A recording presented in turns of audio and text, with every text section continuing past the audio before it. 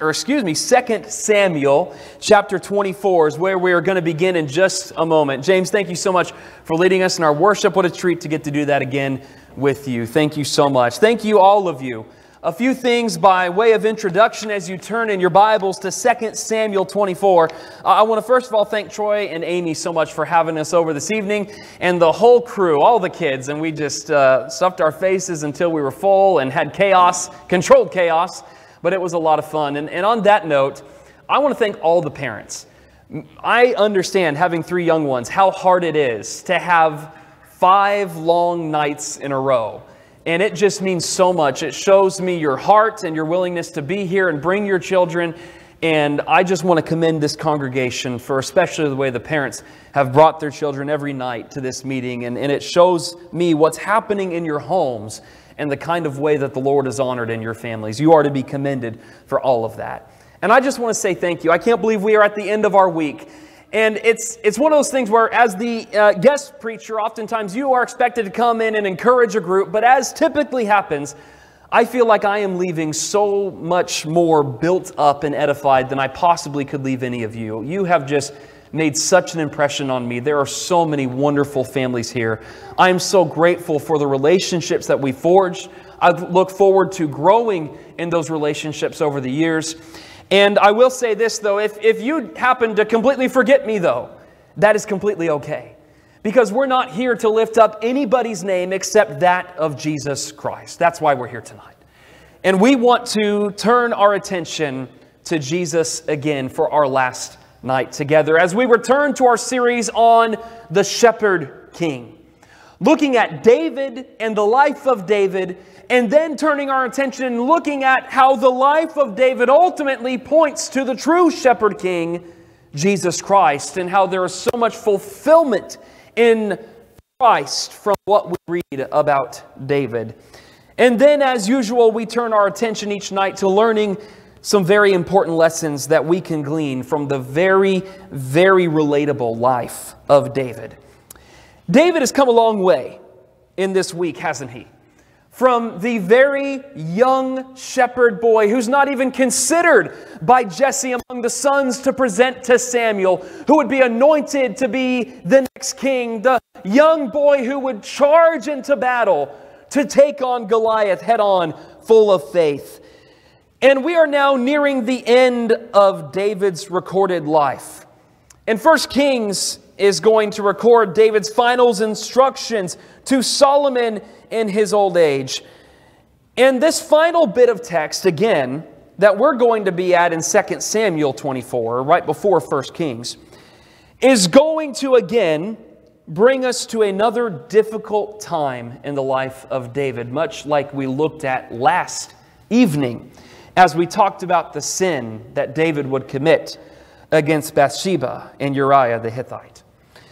And in this story, the Lord's anger is going to be kindled against Israel and against the King David, and they are going to suffer a dreadful consequence as a result. However, the story is not going to end all bad. The story is going to end with God's mercy, as well as a wonderful lesson about the cost of sacrifice. Just as we looked at last night how sin comes at a great cost, we're going to see this evening that likewise sacrifice must come also at a great cost. And so we want to jump right into our story and then connect it to Jesus and then conclude with some thoughts for ourselves. This is the story of David, the census, and the threshing floor. 2 Samuel 24, beginning in verse 1. The Lord's anger burned against Israel. And let's just pause there for a moment. We are given no other context as to why. It was a fun game on the way up here. Ava was asking my oldest what we're talking about with David's life, and so I explained it to her, and she said, "Why is God angry at Israel?" And I said, "I don't know." So it became a game of 20 questions where she guessed anything under the sun as to why God would have been angry with his people. But we just don't know. We can speculate all we want. But what we are going to see is that God is going to use a sin David is going to commit to not only punish David, but also punish the people of Israel. And so it continues. It says that the Lord stirred up David. Your version might say provoked David against them to say, go count the people of Israel and Judah. And so the king said to Joab, the commander of his army, go through all the tribes of Israel from Dan to Beersheba and register the troops so I can know their number. And Joab replied to the king, may the Lord your God multiply the troops 100 times more than they are, while my lord the king looks on. But why does my lord the king want to do this? And yet the king's order prevailed over Joab and the commanders of the army. So Joab and the commanders of the army left the king's presence to register the troops of Israel. Looking at this text, the very first thing that might jump out at us is that it says that God stirred up David or provoked David, or yours might say incited David.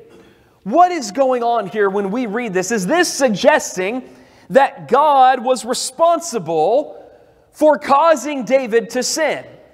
And obviously we look at this and we recognize that is not what this text is saying. James will tell us that God can neither tempt nor is he tempted to sin himself. But much rather what we are seeing here is that God will use even us in our evil actions and in our free will to bring about his judgment and his purposes. God does this frequently. The most obvious example would be the death of the Messiah upon the cross.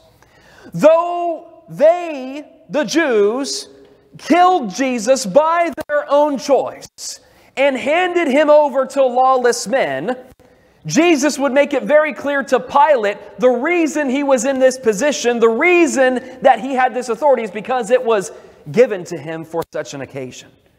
God uses the actions of men, even through our wickedness, to sometimes accomplish his will.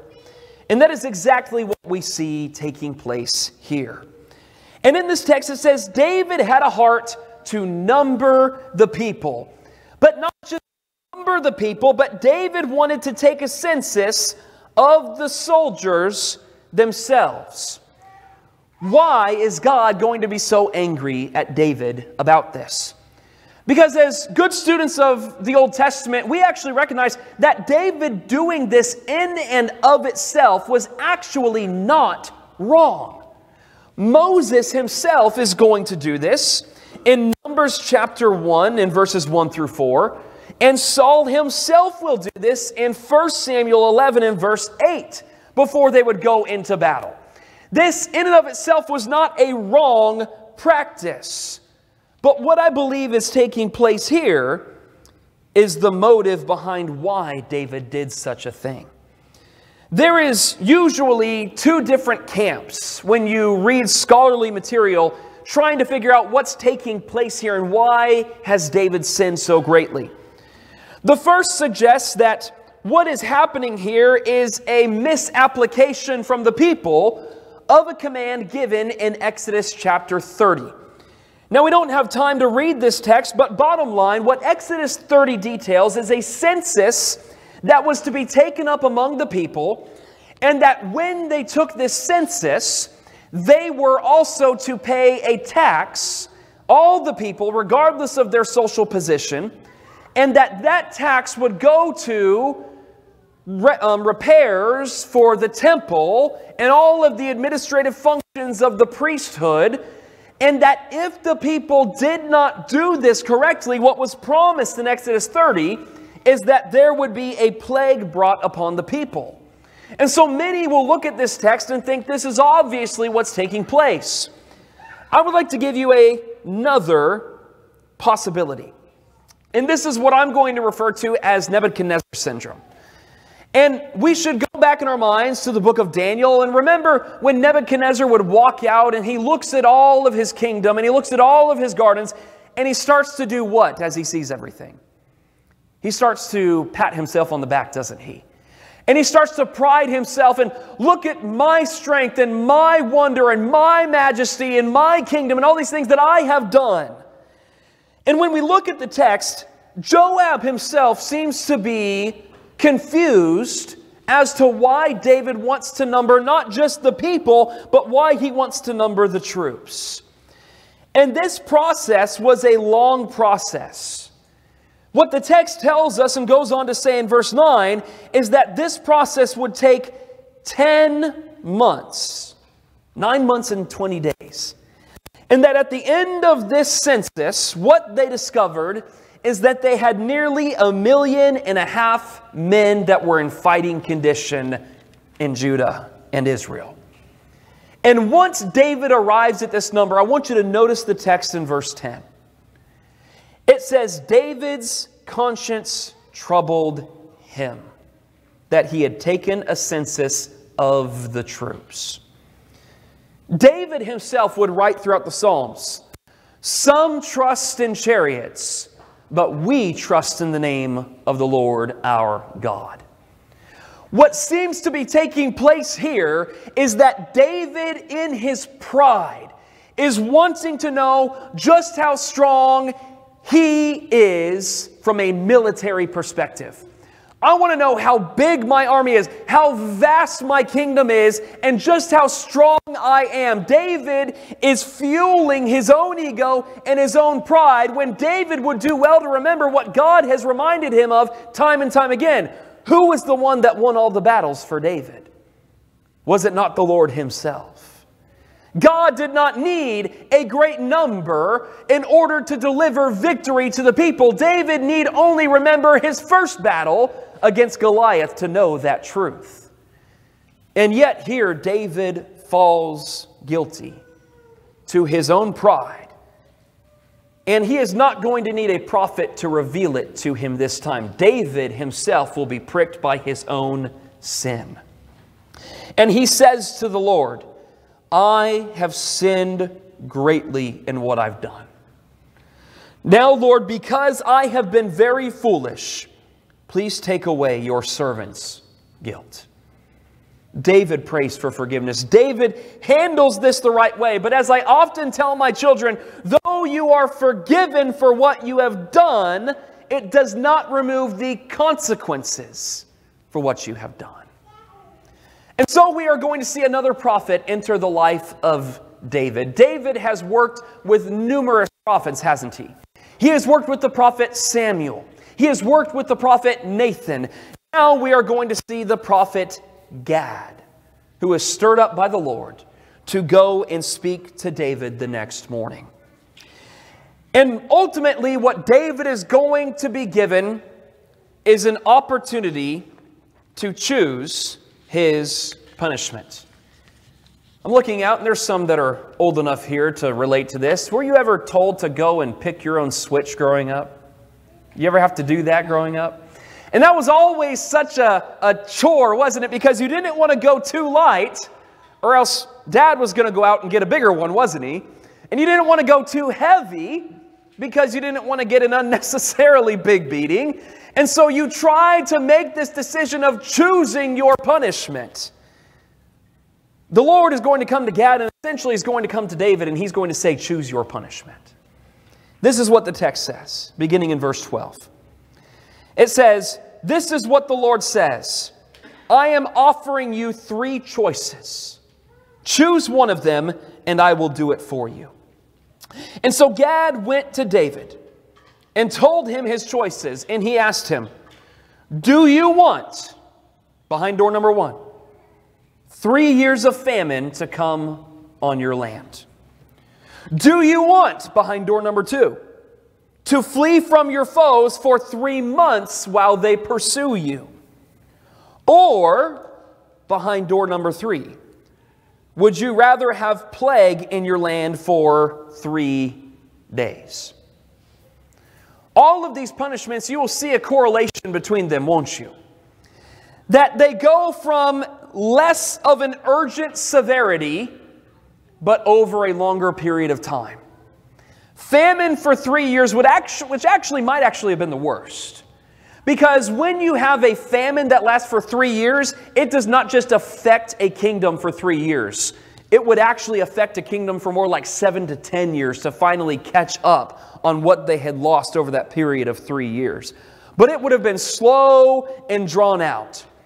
The next option that he gives him is to be pursued by his enemies. David has done that for a long time in his life, hasn't he? He ran for 10 years from Saul. And then the final one would be like ripping it off like a Band-Aid. 3 days of plague, pestilence.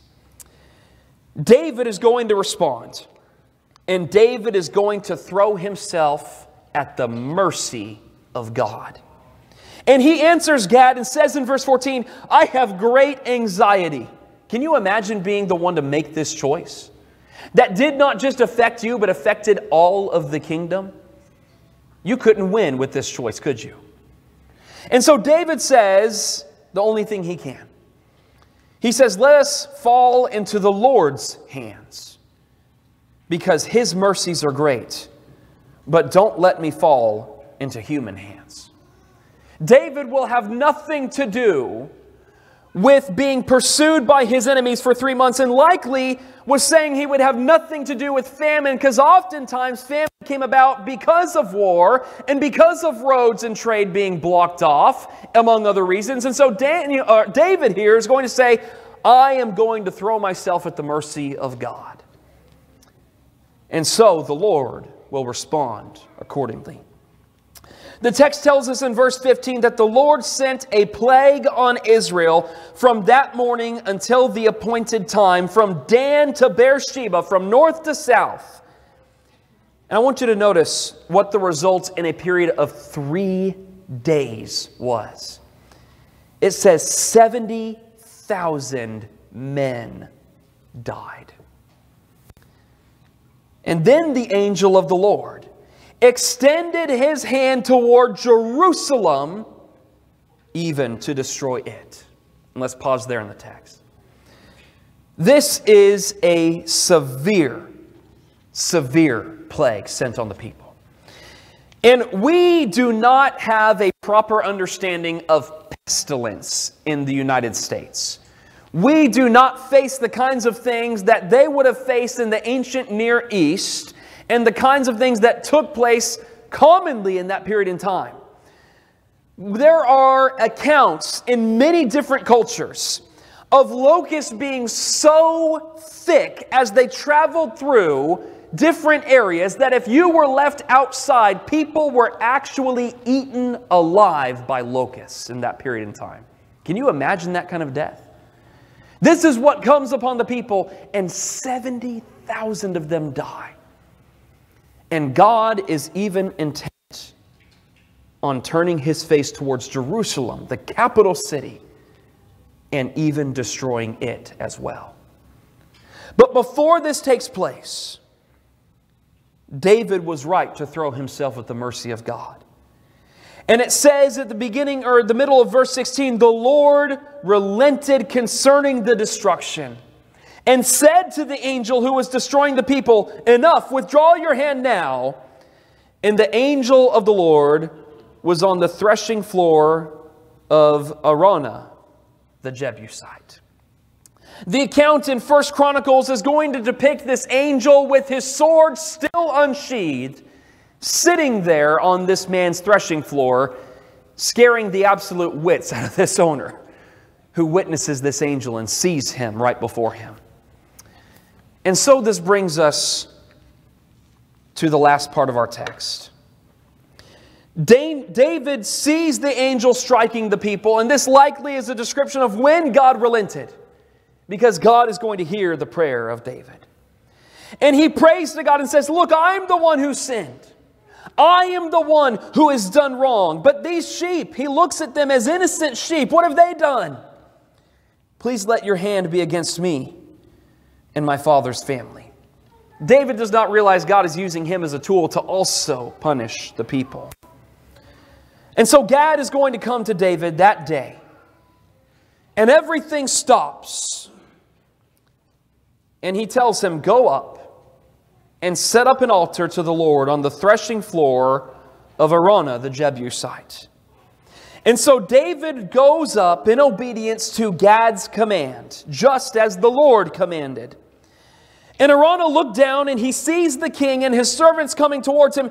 And he goes out and he pays homage to the king with his face on the ground. This is an exciting day for this fellow. He's got an angel over here and the king is showing up over here. This is a full day for Araunah the Jebusite. And he pays homage to the king. And certainly he knows the devastation that's been taking place. And his response to what David is going to ask of him is extraordinarily appropriate. David comes to him and he asks the king, "Why has my lord the king come here to his servant?" And David responds, he says, "To purchase, to buy the threshing floor from you in order to build an altar to the Lord, so the plague on the people may be halted." Now I want you to put yourself in this man's position. His sons are with him. An angel stands next to him with his sword drawn, who is destroying the people. And David says, if we build an altar on your property, then all of this will be averted. What would you do if you were in his position? What would you do? You would say what? Take it, right? Take it. It's all yours. I don't want any of this stuff. I don't need my threshing floor. I don't need my property. I don't need my oxen. You just take all of it if it's going to keep me safe and my family safe and avert this plague from the people. And that's exactly what Araunah says. He says to David, "My lord and my king, take whatever you want and offer it. Here are the oxen for the burnt offering, and the threshing sledges, and the ox yokes for the wood. Your majesty," Araunah gives everything here to the king. And he said, "May the Lord your God accept you." I want you to just take a moment to realize how generous of a sacrifice this was from Araunah. He was giving up his entire estate, everything that he had to his name, freely.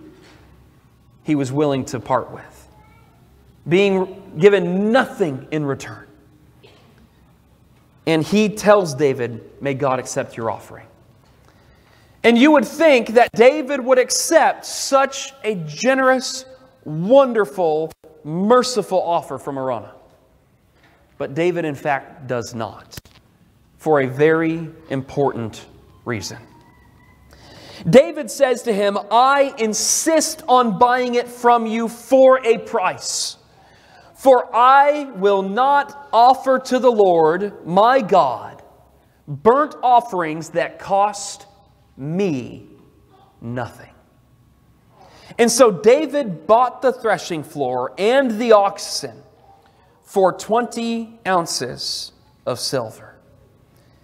And he built an altar to the Lord there and offered burnt offerings and fellowship offerings. And then the Lord was receptive to the prayer for the land, and the plague on Israel ended. And so ends the book of 2 Samuel. What a story towards the end of David's life. David refuses to offer a sacrifice to God that will cost him nothing. Such an offering would not be a sacrifice in that sense. David insisted on it coming at a great cost. And so we now want to spend our time, as we have concluded this story. This is one of my favorite lessons to give on this series, and this is the best way to end this series. Because I believe this story brings out perhaps the most important lesson concerning Jesus that we must come to understand as Christians. And that is that sacrifice is only worth something if it comes at a cost.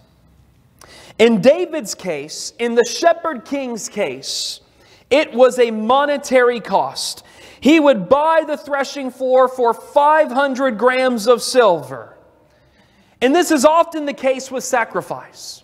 When you go back and you look at Leviticus chapters 1 through 5, and you see all of the different sacrifices that the people were called to participate in, the burnt offering and the sin offering and the peace offering and the trespass offering, all of these different things that they were called to do, all of these sacrifices required not something, but something great, didn't they? It would have been the first fruits of their flock. It would have been something that was without defect, something that was quite valuable, that truly was a sacrifice to offer it. The best of what you had. Not something that you couldn't trade for 2 pigeons. The best, purely, that you could possibly provide. And yet, all of the burnt offerings, and all of the sacrifices, and every single unblemished, perfect lamb, perfect ox, perfect goat, perfect anything that the people ever offered would be nothing in comparison to the sacrifice offered from Christ Jesus. Open up in your Bibles, if you will, to the book of Hebrews chapter 10. Hebrews chapter 10, we want to read verses 1 through 10 as we come to understand the great cost of the sacrifice of Jesus. Beginning in verse 1, the Hebrew writer says, "Since the law has only a shadow of the good things to come, and not the reality itself of those things, it can never perfect the worshipers by the same sacrifices they continually offer year after year.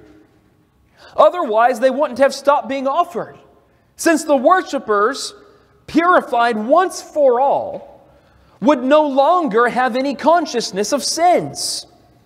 But in the sacrifices, there is a reminder of sins year after year. For it is impossible for the blood of bulls and goats to take away sins. Therefore, as he was coming into the world, he said, 'You did not desire sacrifice and offering, but you prepared a body for me. You did not delight in whole burnt offerings and sin offerings. And then I said, See, it is written about me in the scroll. I have come to do your will, O God.' After he says above, 'You did not desire delight in sacrifices and offerings, whole burnt offerings and sin offerings, which were offered according to the law.' He then says, 'I have come to do your will.' He takes away the first to establish the second. By this will, we have been sanctified through the offering of the body of Jesus Christ once for all time." Brothers and sisters, Jesus was the first fruits of all things, the greatest among all. God could not have offered anything superior than the body of His own Son for our sake. Everything else pales in comparison. How much, my friends, does God love you? What would you be willing to sacrifice for others? I guarantee you your children are not on that list. We would do anything to protect our children. And yet the Father and the Son willingly lay down their lives for us. We could not pay the great cost for our sin. There is only one who could, Jesus Christ the righteous. We must recognize that serving God certainly comes at a great cost to ourselves, as we will see, but nothing in comparison to what God Himself would give. I want to turn to two passages. First of all, to Micah chapter 6. Usually when we look to Micah chapter 6, we are talking about what does the Lord require of you but to do justice and love faithfulness and walk humbly with your God. But I want you to look at what is stated in verses 6 through 7 and understand the typology and the prophecy of what Micah was saying. Micah asks, what should I bring before the Lord when I come and bow before the Lord God on high? Should I come before Him with burnt offerings and year-old calves? Would the Lord be pleased with 1,000 rams or with 10,000 streams of oil? It still isn't good enough, is it? Look at what he says next. Should I give my firstborn son for my transgression? The offspring of my body for my own sin? What God would not require of us, God would require of Himself. Much like God would command Abraham to go and offer up Isaac and then would send provision, God would not require of Abraham what He would require of Himself. 1 Peter chapter 1. 1 Peter chapter 1. And let's look at verses 17 through 19. This sacrifice that Jesus would give was not of coin, was not of herd. It was the blood that poured out of His body. 1 Peter chapter 1 and beginning in verse 17. If you appeal to the Father who judges impartially according to each one's works, you are to conduct yourself in reverence during your time living as strangers.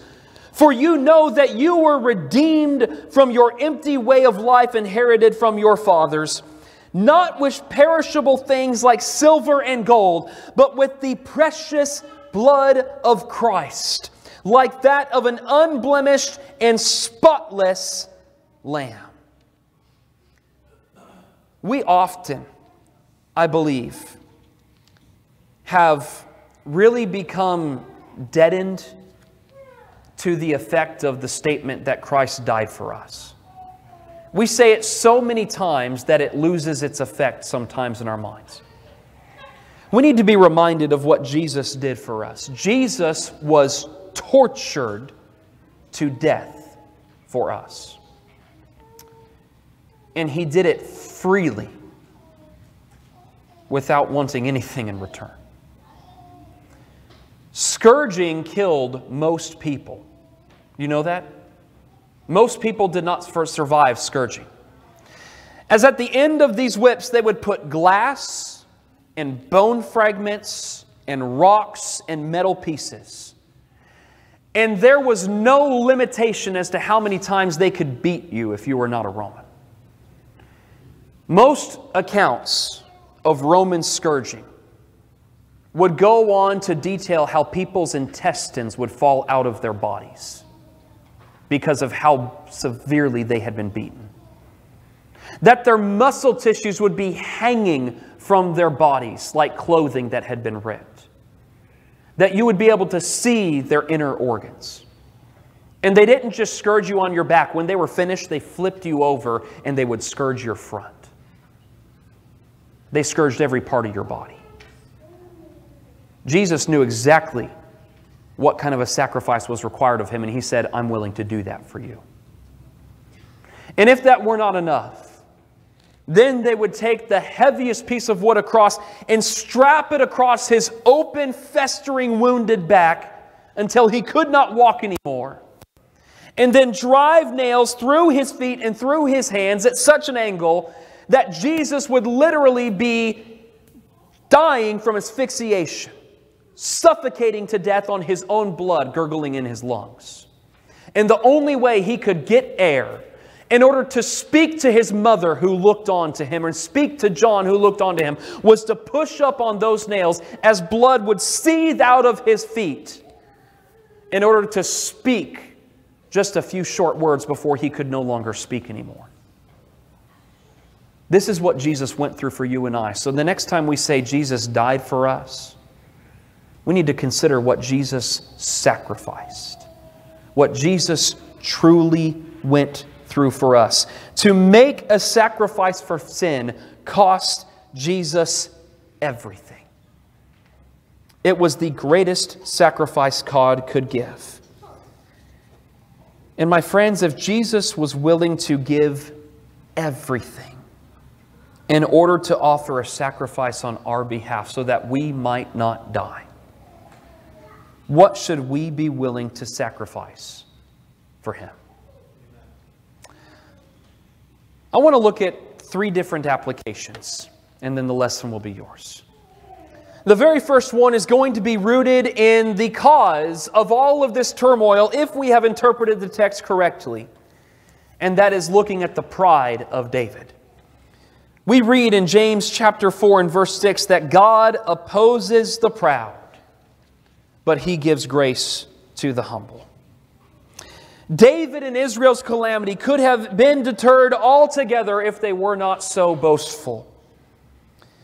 When it comes to our own lives, our own salvation, our own gifts, our own status, whatever it might be, my brothers and sisters, when you look at the face of Christ on the cross, if you place yourself at the foot of Jesus and look up on Him as He is bleeding out for you, which one of us is ready to boast in anything, in the things that we do or the things that we have?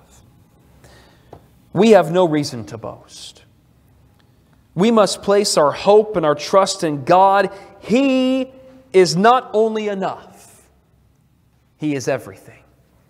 This is why Jeremiah in Jeremiah chapter 9, beginning in verse 23, would say, "Let not the wise man boast in his wisdom, let not the rich man boast in his riches, let not the strong man boast in his strength, but let the one who boasts boast in this, that he understands and knows me. And I am a God who practices justice and righteousness and loving kindness, and it's in these things that I delight, declares the Lord." We have no ground for boasting in anything. God opposes the proud. And in the face of Jesus and His sacrifice, the only proper response is in humility, casting our crowns at the feet of Jesus. Our second point that we want to make this evening is going to introduce perhaps one of my favorite books ever written of all time. It is called The Cost of Discipleship by a man named Dietrich Bonhoeffer. If you don't know anything about Dietrich Bonhoeffer is quite an interesting person. He was a theologian. He was a spy. He was a part of the Valkyrie movement that intended to bring Hitler down during World War II. His father was forced to work for the Nazis as a psychiatrist, and he would work vehemently against them. And ultimately, Dietrich Bonhoeffer would die in a concentration camp that would be liberated just a few days after he was executed. Dietrich, before this time, before his capture, would talk about a concept that he calls cheap grace versus costly grace. And our second application tonight is do not cheapen the grace and sacrifice of Jesus. I want to read this small excerpt from his book. Dietrich would write and say, "This is what we mean by cheap grace. The grace which amounts to the justification of sin without the justification of the repentant sinner, who departs from sin and from whom sin departs. Cheap grace is not the kind of forgiveness of sin which frees us from the toils of sin. Cheap grace is the grace we bestow on ourselves. Cheap grace is the preaching of forgiveness without requiring repentance, baptism without church discipline, communion without confession, absolution without personal confession. Cheap grace is grace without discipleship.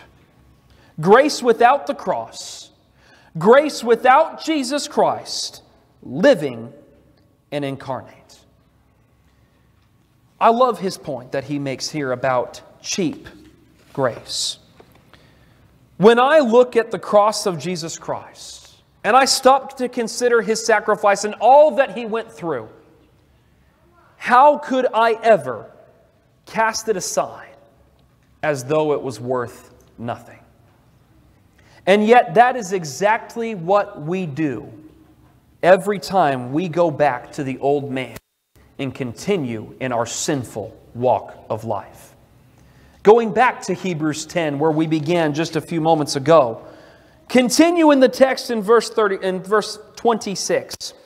For if we go on deliberately sinning after receiving the knowledge of the truth, there no longer remains a sacrifice for sins, but a terrifying expectation of judgment and the fury of fire about to consume the adversaries. Anyone who disregarded the law of Moses died without mercy based on the testimony of 2 or 3 witnesses. How much worse punishment do you think one will deserve who has trampled on the Son of God, who has regarded as profane the blood of the covenant by which He was sanctified, who has insulted the Spirit of grace? For we know the one who has said, vengeance is mine, I will repay. And again, the Lord will judge His people. It is a terrifying thing to fall into the hands of the living God. I knew someone one time whose life was falling apart and they needed a break, and someone reached out to them and gave them a break, and they moved for this job, and this person went out of their way to help them and to support them as their life was falling apart. And the very first week on the job, they went out and got a DUI and got thrown in jail for a couple of nights. And ironically, someone who was connected with where this person was working was the officer who would arrest him, and this would get back to his boss immediately. Such an occasion resulted in unbelievable mercy shown to this person. He was allowed to retain his job. But can you imagine how you would have felt as the employer in that moment? When you've gone out of your way to help someone, go out of your way to serve someone, and the very first thing they do is take all the grace you've given them and throw it right back in their face. Brothers and sisters, when we go back to sin, we are looking at the cross of Jesus Christ. We are looking at the bleeding face of the Messiah with thorns pressed in His brow and saying, that's not good enough. And we trample underfoot the Son of God.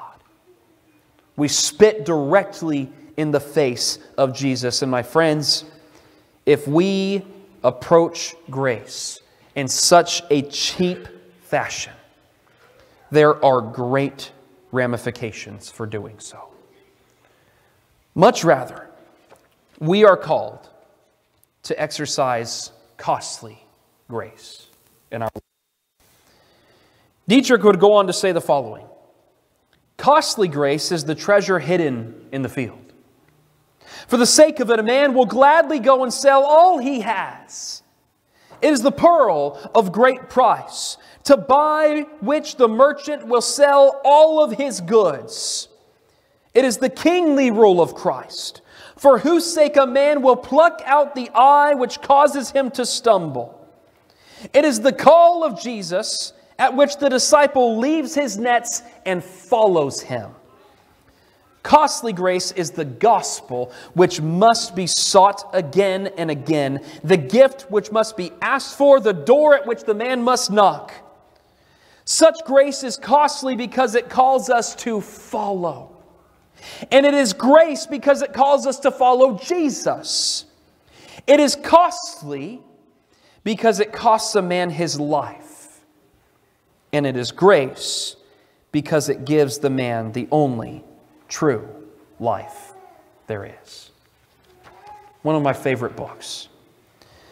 And what Dietrich does is he brings out no truth that is unique to his own self, but he brings out the truths from the Lord's mouth Himself in His ministry that are recorded in the Gospel of Luke and in chapter 9. Turn in your Bibles with me there, if you will, to Luke chapter 9, beginning in verse 23. Because though we could never pay the price for our sins, only the blood of Jesus can. The cost to us is the same cost to Jesus, and that is everything.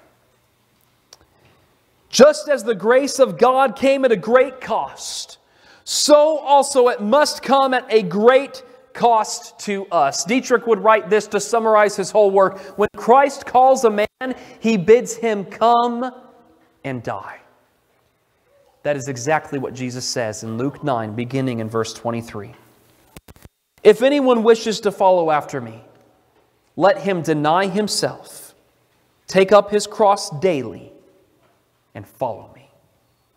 For whoever wants to save his life will lose it. But whoever loses his life because of me will save it. What does it benefit someone if he gains the whole world and yet loses or forfeits himself? For whoever is ashamed of me and my words, the Son of Man will be ashamed of him when he comes in his glory and that of the Father and his holy angels. Truly I tell you, there are some standing here who will not taste death until they see the kingdom of God. What does following Jesus cost us? What is the cost of discipleship? And Jesus makes it clear. He says everything. My friends, if you take nothing else from this lesson, take this. Jesus is not your Lord at all unless He is Lord of all. Jesus is not your Lord at all unless He is Lord of all. Like Arana, we must be ready to willingly lay everything down at the foot of the shepherd king. And like David, the sacrifice that we offer unto God must not cost us nothing. Romans chapter 12 will bring about this idea that Dietrich would say that cheap grace is grace without discipleship. And that the opposite is true, that costly grace is a grace that brings about obedience and discipleship to Christ. Paul would say the following in Romans chapter 12. And before we read this, I want you to consider and ask yourself, what do you sacrifice in your life for Jesus? And maybe different things pop up in your mind. Maybe your time pops up in your mind, or your gifts pop up in your mind, or I don't know what it is that pops up in your mind. But if it's anything like that, it's already the wrong answer. Because Paul gives us the right answer as to what we ought to sacrifice for Christ. He says, therefore, brothers and sisters, in view of the mercies of God, and I love that he bases his argument, when you consider what God has done for you, the only right and proper response, looking at the face of Jesus on the cross, is this: to present your bodies as a living sacrifice, holy and pleasing to God. This is your true worship. Just as the will of God was to prepare a body for Jesus to be sacrificed, my friends, the will of God is the same for us. A body He has prepared for us. What do we sacrifice for Jesus? You know what the answer is? Everything. We're about to sing a song in a moment that James is going to lead us in. When I survey the wondrous cross.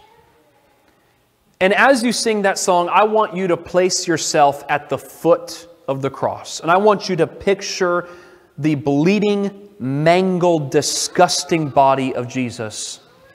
And the love that put Him there. And the willingness that He had to sacrifice all for you.